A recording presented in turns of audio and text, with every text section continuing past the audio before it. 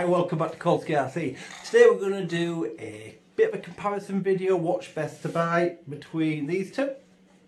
So we have the Radiomaster and the Jumper T-Lite.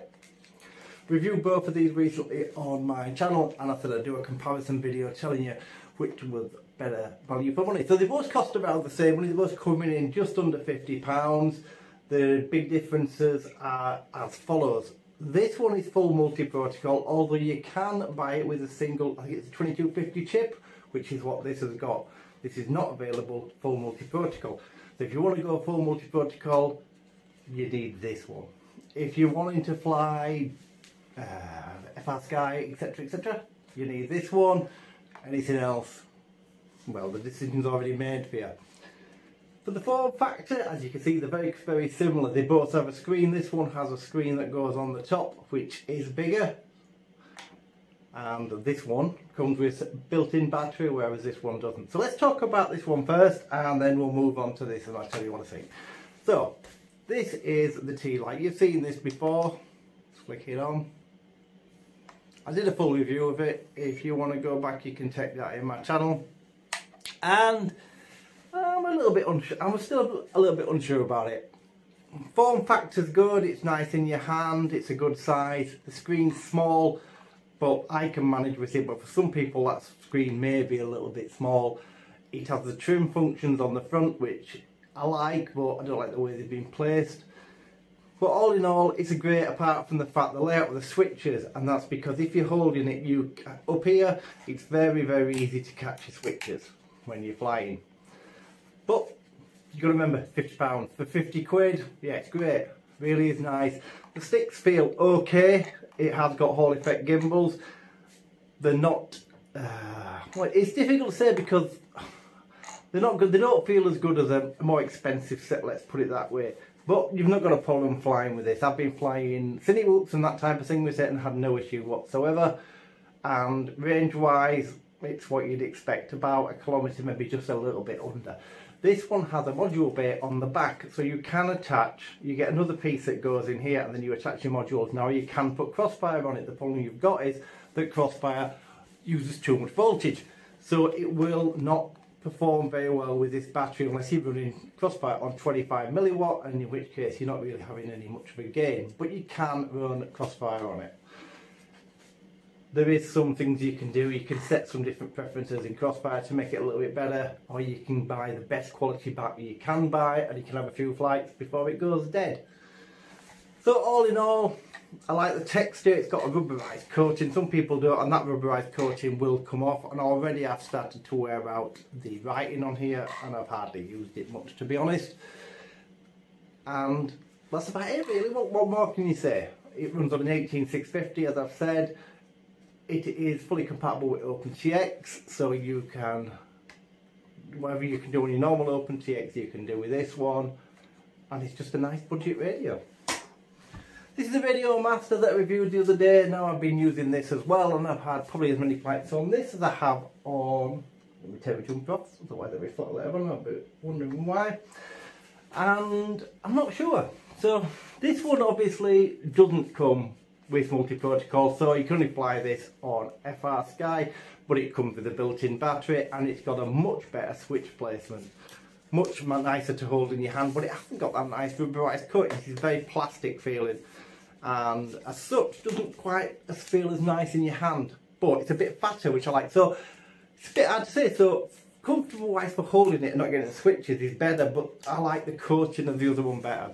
This one has a bigger screen, but this is one of the things I hate most about this transmitter. The screen is horrible.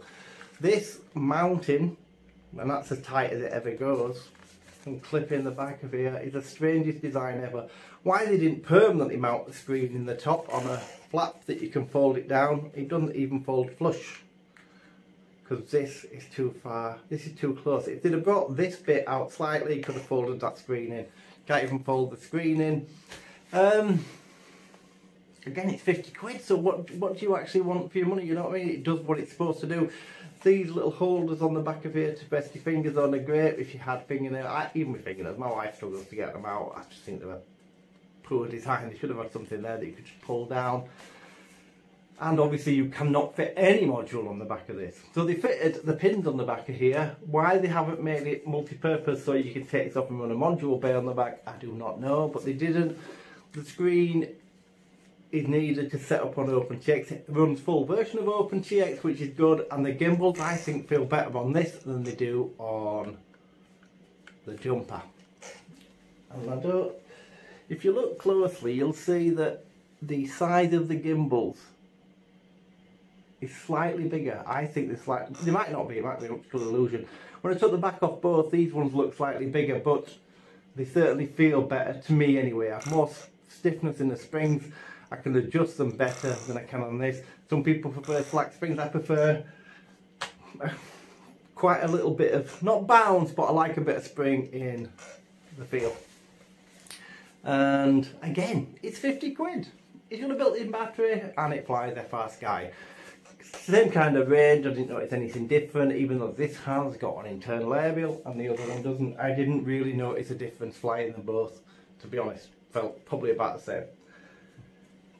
So, it's difficult. If you wanted me to recommend one, I'd probably have to say this one. I'm keeping neither, because neither of them are going to be for my needs. And I probably knew that when I bought them. The idea was to buy them, I'd do a review and see if I liked them, and I could just maybe keep one to have as a one to just throw in my bag or just to fly silly ups. But I already have a Tango 2 which I love, and I put a multi-protocol module on the back, and I also have Tracer, so I have two that can click in and out, and I've been running that on Tracer and I love that transmitter, so that's the transmitter I'm sticking with. So I'll be getting rid of both of these, and that's not because they're rubbish, it's just because they don't really fit my needs. If these were £100, the review would be totally different. I'd be saying buy neither. At £50, it's your choice. Go which one feels better in your hand, to be fair, because they both do about the same thing. I would go with this because of the fact it's multi-protocol. If you can, you could go with their bigger brothers. So this is the Jumper. This is a light version, so this is the cheapest one to do. This comes in at just under 100, I think, if you shop around for it. People maybe won't like this because of the form factor. So this is a fully fledged radio. Switch warning. This is really nice. I can't really tell the difference between this and the Radiomaster. People say this is Radiomaster a lot better. To me, both about the same. Don't notice any difference. So this comes in around 100 or just under. I'm not sure. Don't quote me on that. You'll have to check. But to me, this is what I'd go for. But I totally understand a lot of people like the form factor of this. So they're the differences. So this is the both Jumper, and you can see the differences. It's huge, but again, it's your choice. And then of course we have the Radiomaster, so big brother to this one. Now both of these in the line have a T12 transmitter, which I haven't reviewed, but I did own the T12 transmitter that was made by Jumper some time ago, and I really liked it. Radiomaster do one, and that comes in around £50 price mark as well. If you're in the UK from One Tech, I'd probably recommend that as well. But this is the daddy of all. Welcome to OpenTX. So this is what I tend to flick. So if I find Crossfire, I tend to use this, and when I'm using Tracer, I use the Tango 2.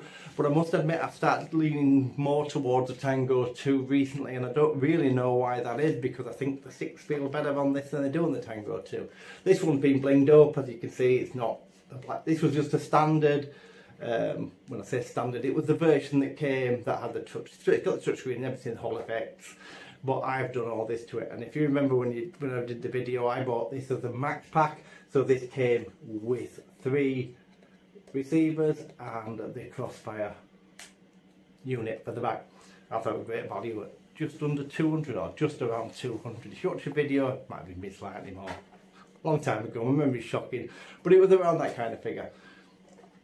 And I do love these. So I prefer this size of transmitter, even though I've been flying on the Tango 2. I still prefer the form factor for both of these. I'll just make that clear. I like the Tango 2 for the reasons, but from form factor point of view, I'm old school and I prefer the big radios. So I hope that's been some kind of help. But the message to get across here is, you don't need to pay a lot to get a decent transmitter these days. You can. The budget market is great. Don't buy the B2F PV one without the screen. They're just rubbish. And don't buy the Radiomaster version of this for 10 or less with no screen, no easy setup. Not worth the money. they're certainly the best entry levels, and again I'm recommending the Radiomaster T12, even though I can't show it and I don't own it because it's going to be the Jumper T12 virtually identical, which I did own and I liked. You've also then got the market. So for 100 quid or just over 100, I think the Radiomaster comes in around 120 for the normal black version of this, with a touchscreen and everything else, when the new version of Betaflight, if OpenTX comes out and does support a touchscreen technology, it'll already be there. So basically there's a lot to look forward to in the hobby, and a lot of cheap, better quality stuff come out recently. Obviously more to come. Quick little update, I have got another goggle video. Yes, I bought another set of goggles. I now have the Skies 04X goggles, which are amazing. So when I do, it's not really going to do a review, I'm just going to tell you my feelings about them really, but it's going to come to no shock to anybody that they're awesome. They really are nice. So I've got that coming up.